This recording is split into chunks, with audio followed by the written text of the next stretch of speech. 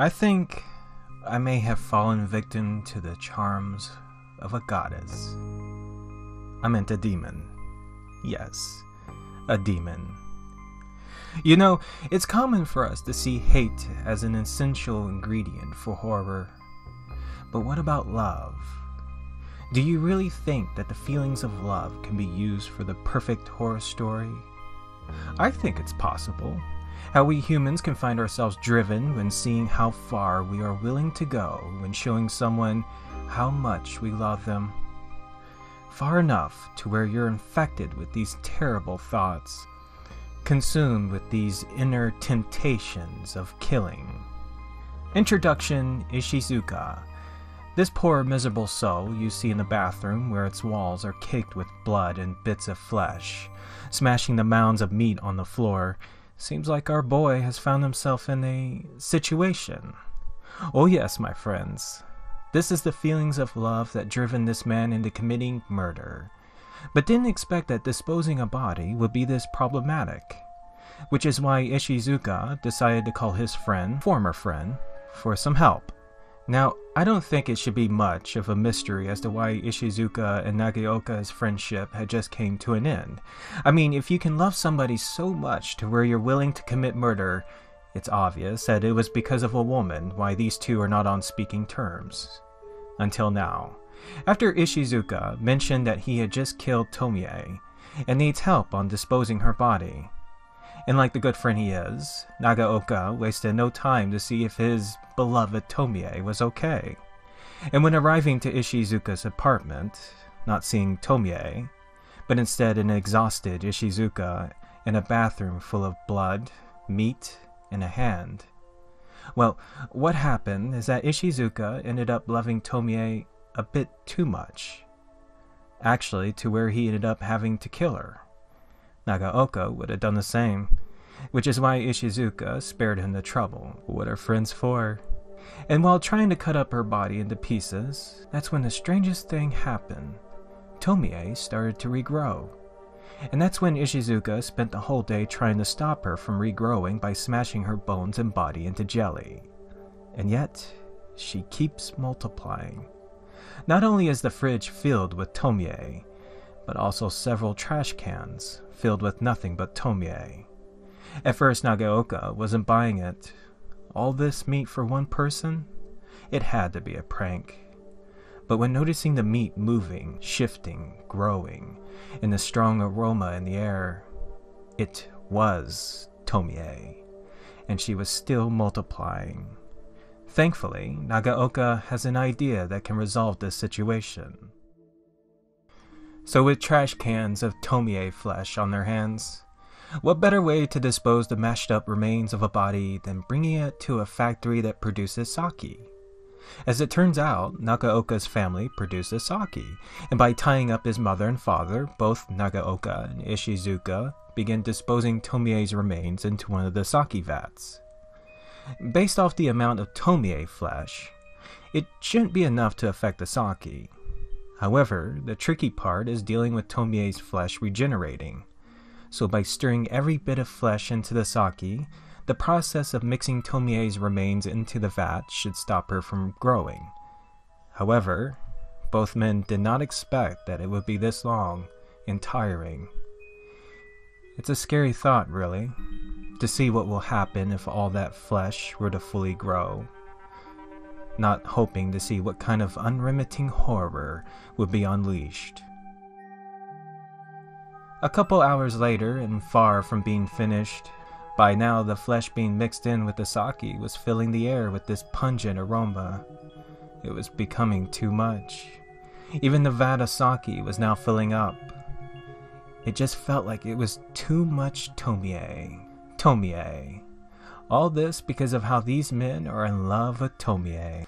They killed her because of these intense feelings within them, and now here they are struggling. Their bodies weaken, stirring the endless amount of flesh because of how they have this uncontrollable attachment for Tomie. So tired, wanting to be free from this woman and move on. But there was just so much love for Tomie that Ishizuka Nagaoka could even hear her voice from the vat. They could even see her image on the surface, pathetically crying for her forgiveness, to be worthy of her love, to show their true feelings for her by having one more chance to be with her, to kill her again and again.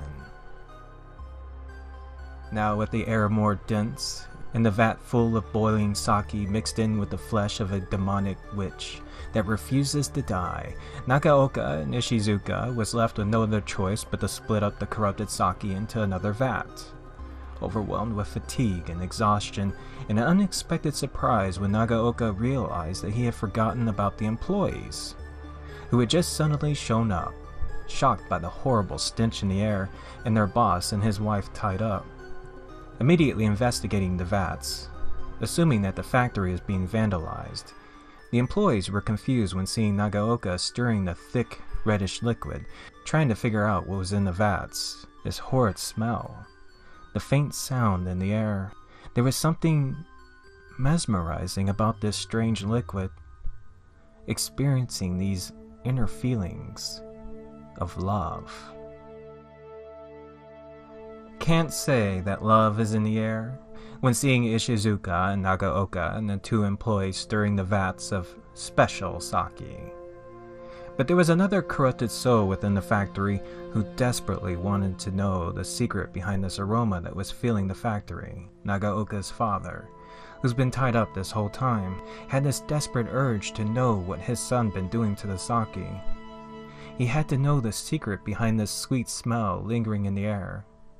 This whole time, the old man never thought that his useless son would be able to produce something that will change the business for the better. And after being free from the ropes, Nagaoka's father would be the first man to taste the Moromi. All these years, he had never tasted anything that was so rich, so smooth. Of course, it is unthinkable to make sake out of human flesh, but what these fools don't realize is that this is first-rate Moromi. And gathering around a bucket of corrupted sake, these men realizing the morbid situation they're in, and yet helpless to the fact that they are about to do something unthinkable.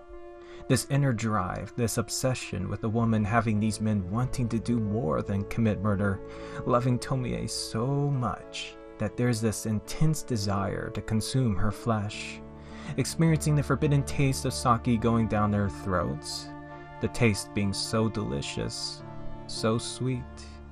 And after a long day of murder and hard work, that's when these men begin indulging their own supply.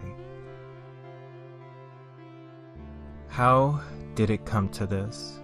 How did these feelings of love drive these men into doing something unthinkable? These murderers drunken from the body of a witch. Tomie is dead. Ishizuka killed her, smashed her flesh and bones into jelly, mixed her remains into the sake, and yet Ishizuka can still smell her in the air. Her voice can still be heard within the vats. You could even feel her running through his body. And waking to the faint sound of Tomie's voice, calling for her beloved Ishizuka, Tomie's sweet voice pulling this man from his drunken days. Her voice telling him that she still loves him. Finally, seizing the moment to tell Tomie how much he loves her, following the voice to the vats, this pathetic man begging for forgiveness, begging for Tomie's love. And when looking into the vat, seeing Tomie's faces on the surface of the sake, hearing her voice through the popping bubbles. Ishizuka is about to be rewarded with Tomie's love when seeing the formations within the sake, the heads and hands reaching out from the boiling liquid. Ishizuka was now helpless to the horror that was emerging from the vat, an amalgam of Tomie's coming to greet her lover, to reward these pitiful men with her love. Tomie was now everywhere in the factory, from the dense aroma in the air to the sake that was overflowing the vats. Every drop of sake that spilled onto the floor being formed into Tomie's, wanting to embrace these men, to love them. Oh yes, how they craved her, desired her. These men who wanted her so badly.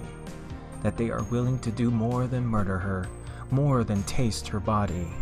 The fact that these men, not knowing how far they are willing to go for her love, have made them afraid. Realizing how helpless they are to these inner impulses for Tomie, they now belong to Tomie, and there is nothing they can do about it.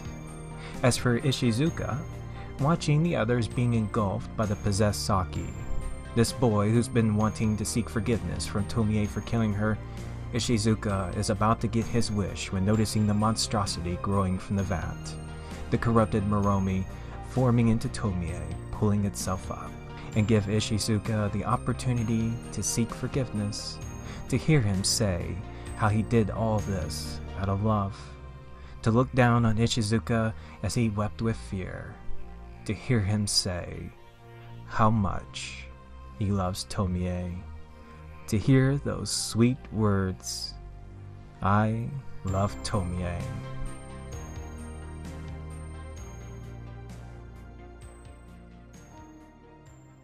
After experiencing that horrible hallucination, these men had a lot of work to do, a business to run, because this sake is going to sell like none other. You could say that what makes this sake so special is when people experience the taste, they'll easily tell that a lot of love was put into it. I still think that love would make a special ingredient for horror. Anyways, my friends, for those of you who enjoy drinking games, who downed a shot when hearing me say love Tomie, you just might find yourself falling prey to her charms, embracing her love. But if you're sober enough